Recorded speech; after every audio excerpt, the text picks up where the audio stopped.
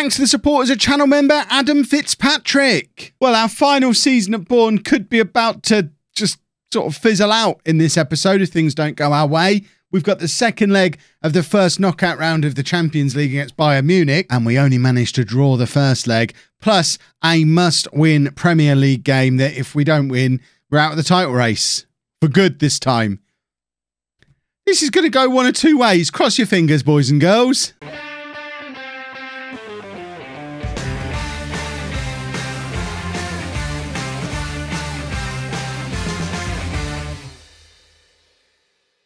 Hello and welcome to part 165 of Bourne Again. I'm Kevin. Coming up on today's episode, we have our Champions League first knockout round, second leg game against Bayern Munich, and we're away against Arsenal in the Premier League. The only thing that's happened since you were last here is we lost against Manchester United in the FA Cup fifth round. It was our second string and there was a late goal, so I'm not that upset about it. It does mean that the players playing against Bayern now are pretty well rested coming off the back of that one. So we're going straight into the game. No, we're not, because Addo's picked up an injury and I thought I'd pick the team and apparently I haven't. So let's just shuffle these bits around. Everything else seems right. I guess Lebinkovic is going to be the guy to come in here if he is fit and available. He is. So let's get Addo off of the bench. And then, you know, can't pick my own bench. It's against the rules. So that gets Agostino back on there. Okay, I can live with that. So, team for Bayern Munich in a must-win game. We've got Mendoza in goal. A back four of Guiladucci, Da Silva, Diaz and Foose. Bonilla at the base of the midfield. Steinman returning from injury. Is he fit to play the whole game? He is. Steinman and Lebinkovic in midfield, and then Cook, Domenico and Sermitar Cernajacki are our front three. This is a big one, boys and girls. I will be so upset if the year after winning the Champions League, we get knocked out in the first knockout round the year after. And we can trace it all back to that Marseille game where Cernajacki got... I'm not pinning all the blame on Cernajacki. Let's face it. He single-handedly won us the Champions League last year. But his recklessness, it's the only red card I've ever known him have. But it was a big one. It was a significant one. That game against Marseille way back when, getting himself sent off after 7 minutes.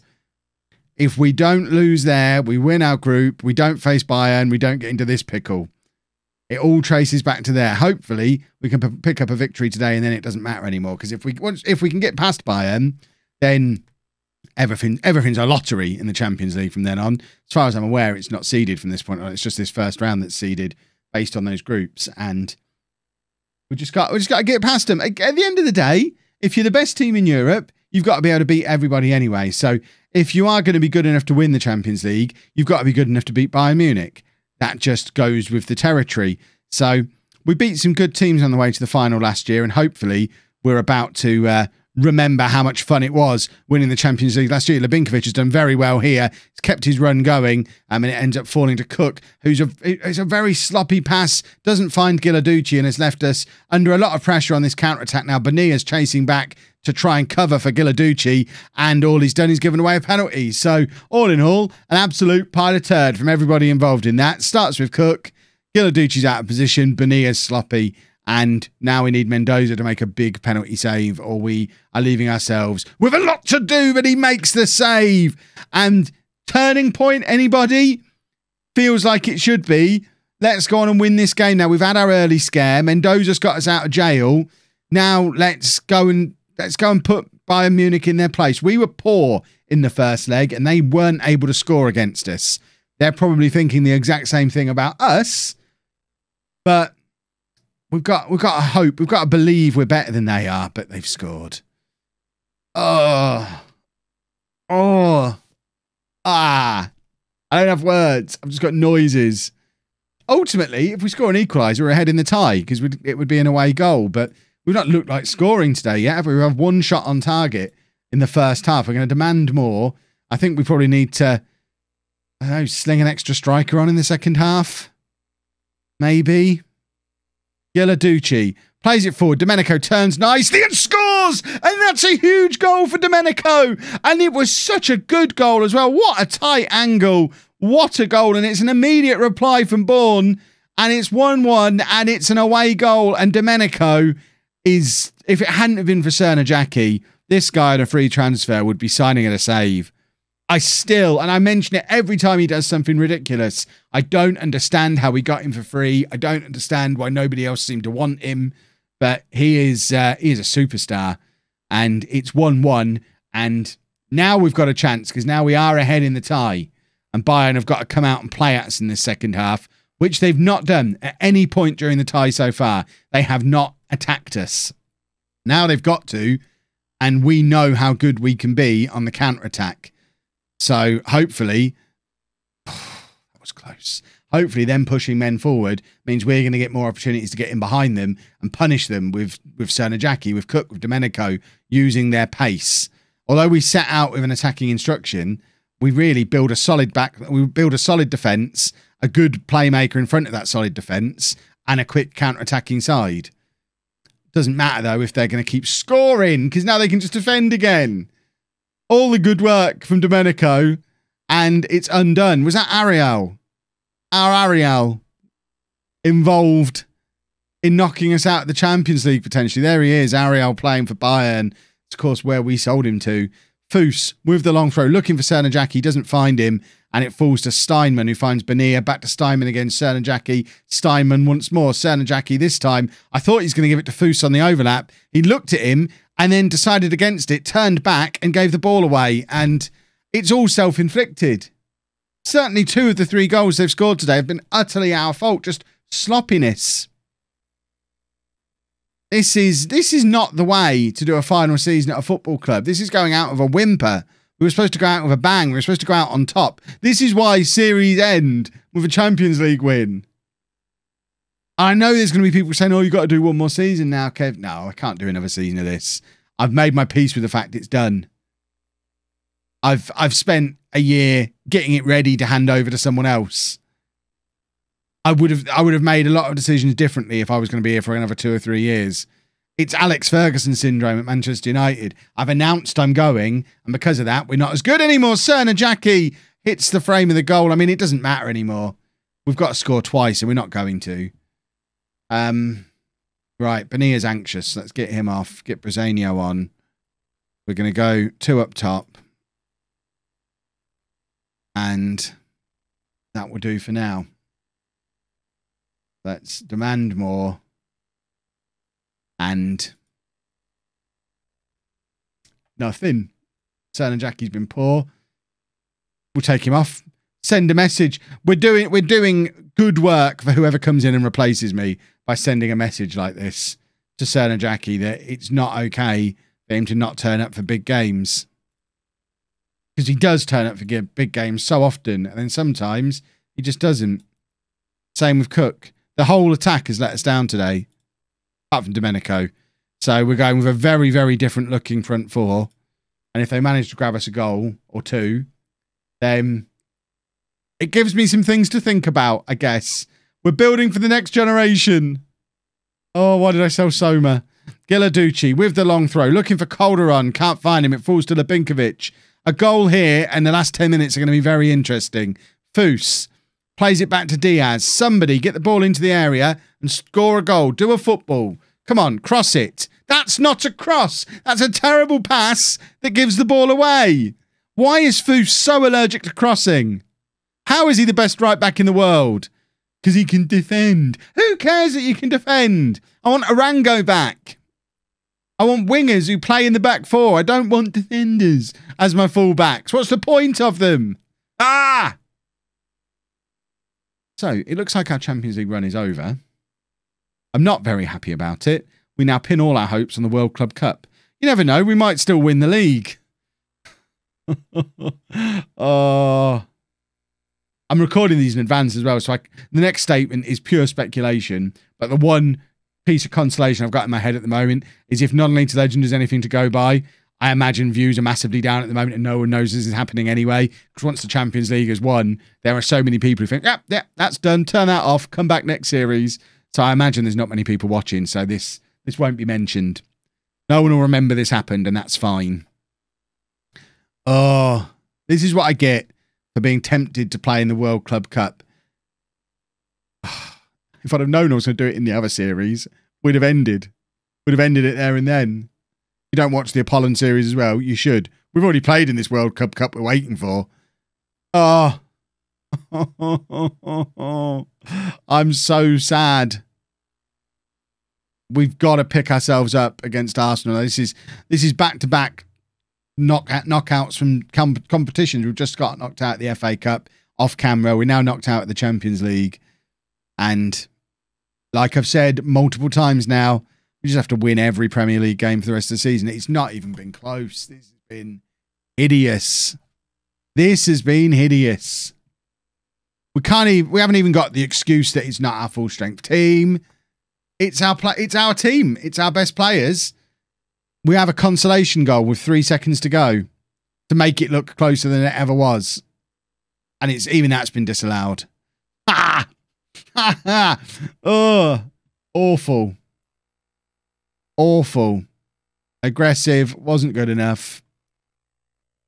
That felt like the kind of performance in Europe I was expecting Bourne to have at this point of the save. Last year was clearly just a fluke. Oh, and their manager's Gareth Southgate. Goodness me. De Silva needs resting as well. This Arsenal game is going to be interesting. If we lose it, there's a very good chance we'll just come back for the Club World Cup. And won't even bother showing you the rest of the season. I'll just get a sulk on. Oh. So just the one change for the must-win game against Arsenal then with De Silva on holiday. Nixon Burke comes back in, who has been having a very good season. I would suggest, rating-wise, best defender this season. I could probably check that. De Silva might edge him slightly. So Nixon Burke was a 7. Yeah, okay, so De Silva is the best defender as ever. But Nixon Burke, better than Diaz. I think with Diaz wanted by multiple clubs, I think if I were to stay on, I'm not going to. Pretty sure I'm not going to. I'm not going to. Oh, I'd probably sell Diaz, especially with the new guy coming in. Right, let's get into this game. It is must win. Therefore, we must win it. I haven't been paying attention to see how Liverpool have been getting on or whether they're even playing now. We do need to keep an eye on Liverpool. We face everybody else in the title race as part of this run-in and know that if we beat them, we go above them. So the only team that's outside of our control is Liverpool, who are not playing today. This game puts us 2 games ahead of them.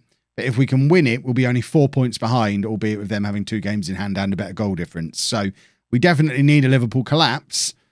But a Liverpool collapse means nothing if we don't also win this game. We've got to get ahead of them and get ourselves into the position where them collapsing actually means something.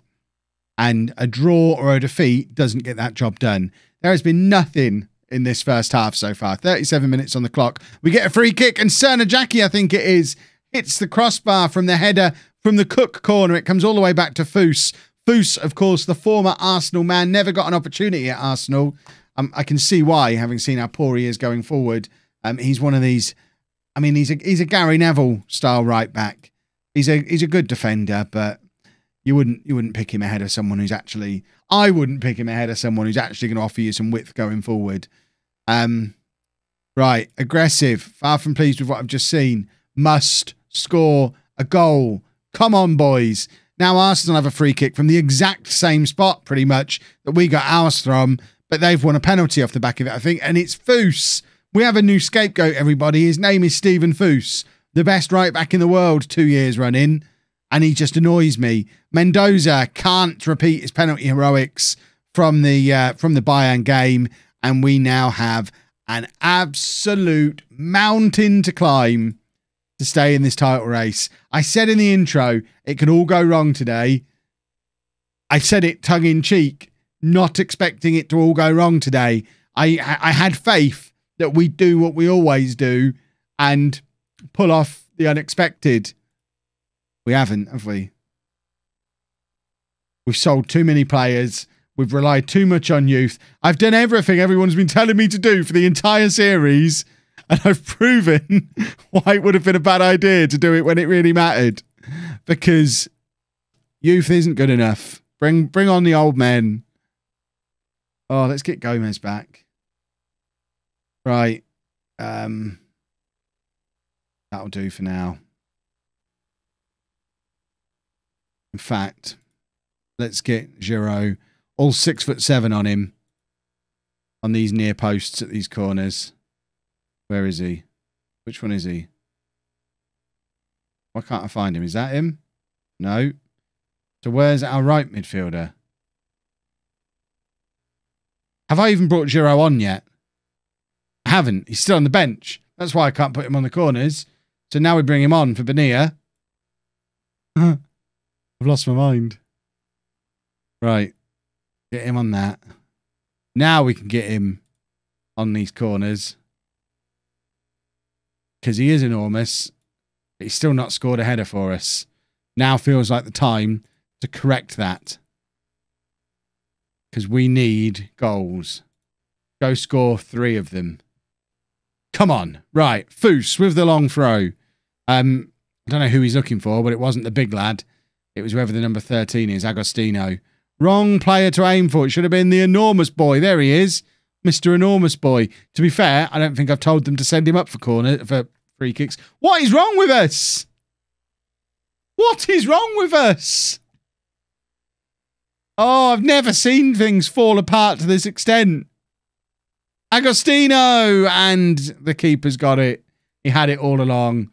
I don't know why I get creative. I should have shouted at them. I'm just fed up of shouting at them. It's not having any effect.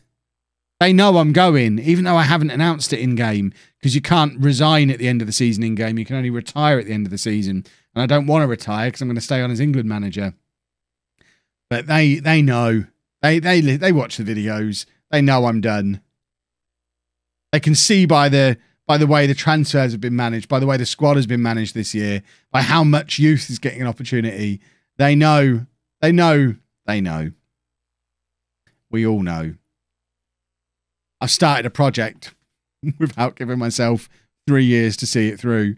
I've started the next great team here at Bourne, laying the groundwork for who comes in next, when I should have just had a glory year with the last great team at Bourne and kept Ricardo and kept Sarmiento and kept Gomez and kept Soma and just gone and won everything again with a good squad of older players who I'd spent years developing. But no, I wanted to be clever. I wanted to show you how good my youth recruitment had been. And I firmly believe when we watch the 5 years in the future, these youngsters will be the stars here at Bourne. I think the team, I still think the club is set up well to survive as a Champions League club without me. But we ain't winning anything of note this year. We won the Carabao Cup yesterday. We will come back tomorrow for the final couple of games of the season, just to make sure we do get back into the Champions League and to say goodbye to domestic football. And then we're off to the Club World Cup. And hopefully we can win that and at least end our time at Bourne with a trophy celebration and being able to call ourselves the best team in the world, even if we're currently only the 4th best team in the Premier League. If you've enjoyed that, please make sure you leave a nice big thumbs up on there for me. Subscribe to the channel for daily Football Manager videos. And thank you very much for watching.